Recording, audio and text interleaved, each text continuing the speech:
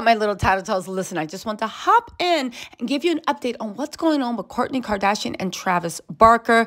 As you know, he was hospitalized for pancreatitis that was induced by a colonoscopy. Now, I'll get into all that later, but what we actually need to say now is a couple of things. One, Kourtney has been spotted for the first time. We're telling you where she's supposed to be at, where her mind is, and also how Travis is also doing. You guys, it looks like Travis is, drum roll, doing better. It looks like Travis is doing better after battling extreme pain where he could barely walk. He's said to be doing better after he was rushed to a hospital in Los Angeles on Tuesday evening. Now, doctors don't exactly know what triggered the pancreatitis. However, they do believe it was triggered by a colonoscopy. Now, they are saying that Travis is making steps to his recovery. But more importantly, well, not more importantly, but equal importantly, Kourtney has not left his bedside to lift his spirits. They said he was in extreme pain yesterday, and him and Kourtney were both really worried. It was to the point he could barely walk. The insider is now saying that Travis is expected to be okay and is doing better. Now, a lot of you, shout out to pancreatitis, Twitter and YouTube and Insta, said that pancreatitis is rarely fatal. However, the type of pancreatitis that Travis had is supposed to be extremely rare. Now, why colonoscopies do cause upset to the stomach, and that is a common thing, this type of intense pain where he's doubled over, can barely walk, that is something separate unto itself. Because it was rare, people did speculate that it might have actually ended up being the fatal type of pancreatitis. I believe 1 out of 5 cases. Let me check on that.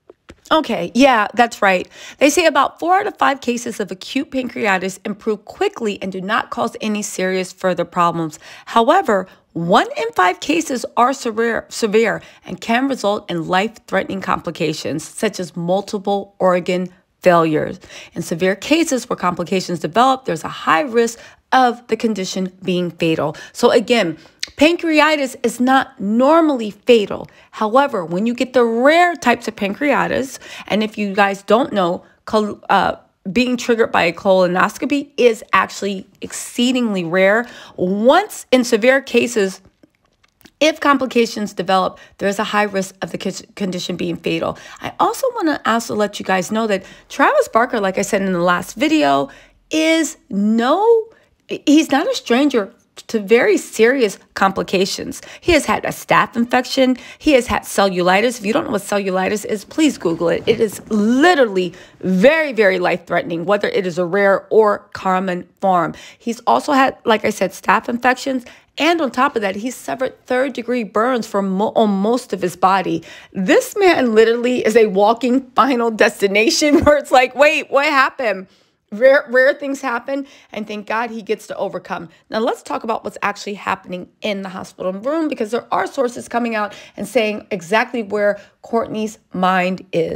Now, these are pictures from Kourtney leaving the hospital the first time since it was revealed that Travis is going to be okay in the end. Now, as you can see from Kourtney's face, she is not in the mood, but it's been a very, very stressful time. Can you imagine a loved one actually being sent to the hospital, doubled over in like mind-numbing pain? Everybody I've talked to that had pancreatitis said that the pain is mind-numbing. Now, interesting thing, right? Kourtney did appear to be downcast, and she was dressed casually as she was seen. This is in Los Angeles again. She refused to leave Travis's side until the doctor said that he is expected to make a full recovery. Interesting enough, she is dressed from head to toe in merchandise from his new record label, DTA Records. That is not to be confused with DTF is what, okay, fine, I'll stop making jokes about Kim and Pete. Let's be serious. But for Kourtney's part, she's been the doting life. They're saying that she's trying to lift his spirits and hates seeing him in excruciating pain. Doctors believe the inflammation was, of course, triggered by that colonoscopy. They said he was in extreme pain yesterday, and he and Kourtney were both really worried. It was to the point, again, like I said, he could barely walk. Now, for those of you guys not familiar with pancreatitis, just to go into it, right? They are saying, this is official, that Travis underwent a colonoscopy exam recently. Again, the procedure is usually performed to look for changes in the large intestine, rectum, such as swollen, irritated tissue, pulps, and cancer. Again, in very rare cases, a colonoscopy, which involves a long tube being inserted into the rectum, can cause pancreatitis, a condition that usually requires hospitalization and can last for several days or in some cases occur over many years. Let's hope this isn't something that, just because from what I've heard, the pain is excruciating. Again, symptoms of the condition, which can also be caused by gallstones, chronic and heavy alcohol use, include upper abdominal pain, nausea, and vomiting. It appears he had all of those things, right? They said that Kourtney was worried yesterday. They both were. Travis is suffering from extreme stomach pain and could barely walk. He could barely walk. Now, again, what else can we say about that? Well, for one, we're glad it's not anything more severe. My heart wishes to anyone that knows a loved one that's actually suffering from this horribly debilitating condition, right? It's odd that we as a society don't know more about it, because apparently a lot of people suffer from it, and it is one of the worst things. It is one of the worst things you can deal with. You guys, shout out to everybody that sent well wishes. It looks like Travis is going to survive this one. And shout out to anyone that might be dealing with something so debilitating. We don't know how you do it, but you know what? Let's send some prayers and positive healing energy out to everybody that's suffering from this condition. All right, my little tattletales, let me know what you think in the comments, and I will talk to you later. Bye.